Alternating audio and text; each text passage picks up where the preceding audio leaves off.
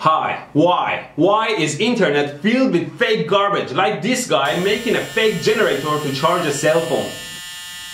He glues two magnets to a motor shaft, solders a wall adapter to his motor, makes a copper coil and solders a 5-volt voltage regulator to it, as well as a cell phone USB connector, plugs them into the cell phone and turns the motor on, and apparently the rotating magnet generates enough electricity to charge the phone. He's not alone though, there is a whole army of idiots out there, like this one who claims putting broken china in milk for 2 days mends it completely together.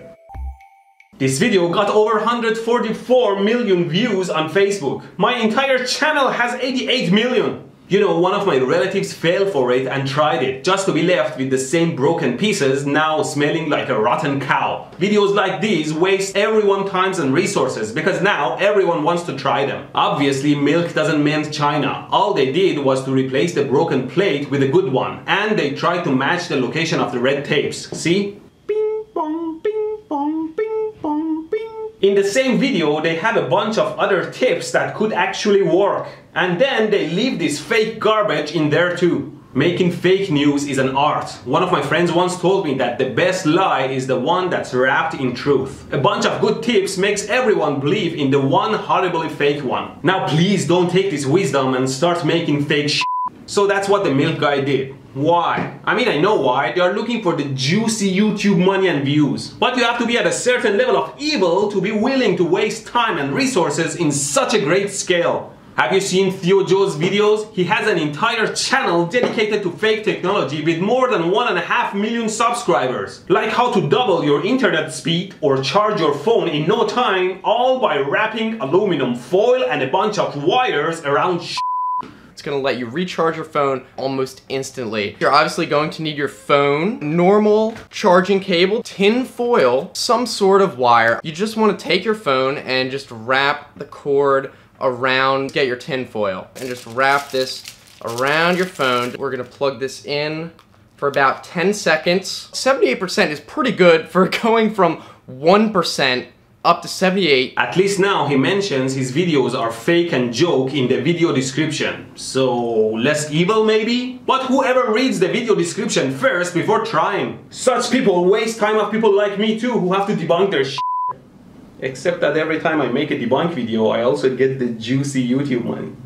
But that's not the point. Anyways, let's get back to the fake phone charger. It looks like a generator, but it's not.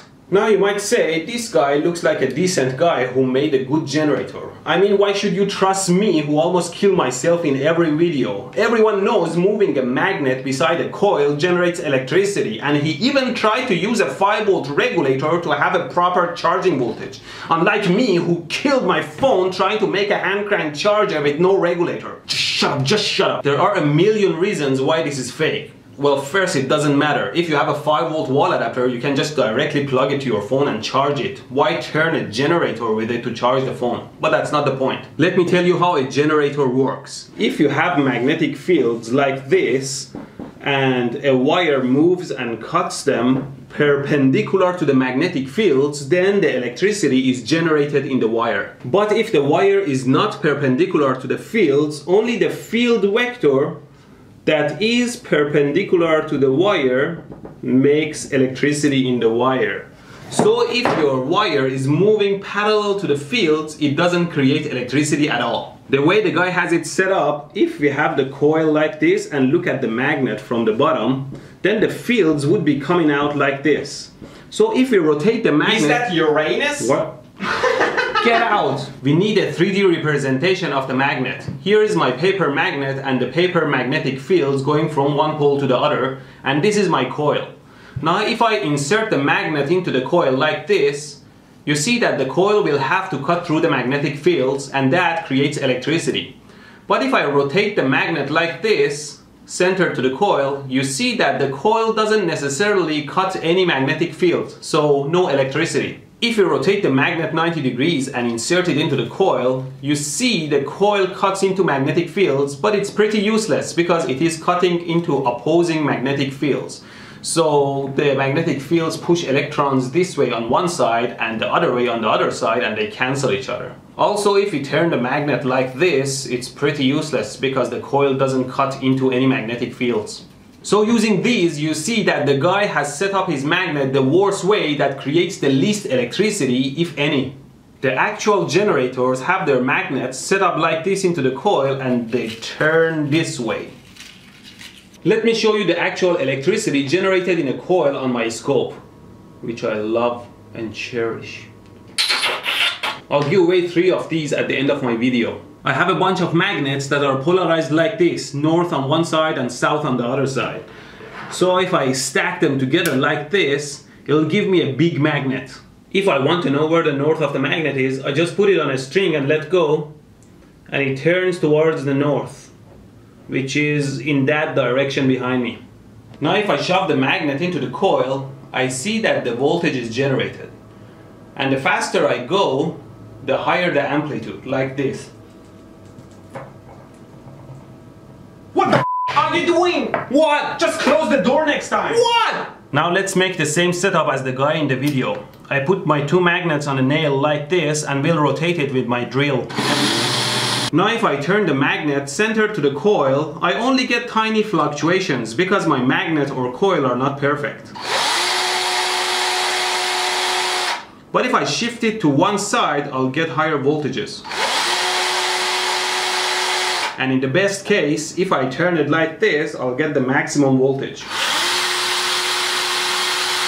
And that's how the generators work. The other reason his generator is a piece of shit is that something like this doesn't generate any significant voltage. The best I was able to capture was around 60 millivolts. You need many more number of turns and a very good inductor core to capture most of the energy. The other reason is that, as you saw on the scope, such a generator outputs an AC voltage. You need a full bridge rectifier first to convert it into DC before converting it into 5 volt using the regulator he used. You can get your full bridge rectifier from the link below. It's not gonna rectify anything though, it's just a shirt. Not only we need to rectify AC into DC first, we need a DC level more than 5 volts to be able to use the linear regulator he used in his video. And all we got was around 60 millivolt peak. I assure you, his generator is a garbage. But wait, another nail in the coffin. This is the hand crank phone charger I made in my other video.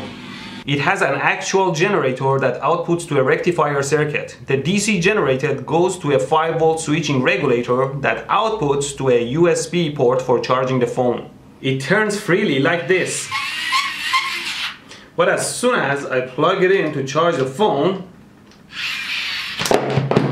it is much harder to turn because it's taking power from me to charge the phone. Somewhere around 3 watts of power. But his motor doesn't slow down a bit under the charging load when he brings the coil close.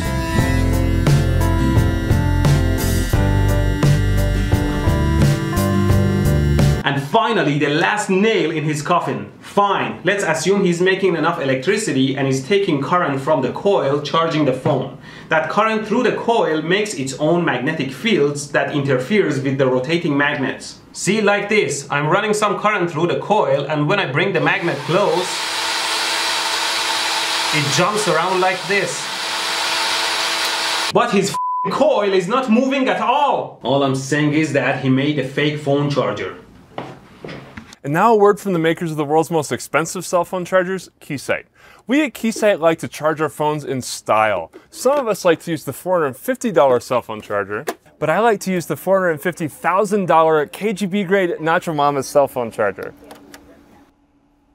Definitely on some sort of list now. Giveaway time! I always wanted to have a scope since I was a baby to see exactly what's continuously f***ing me up.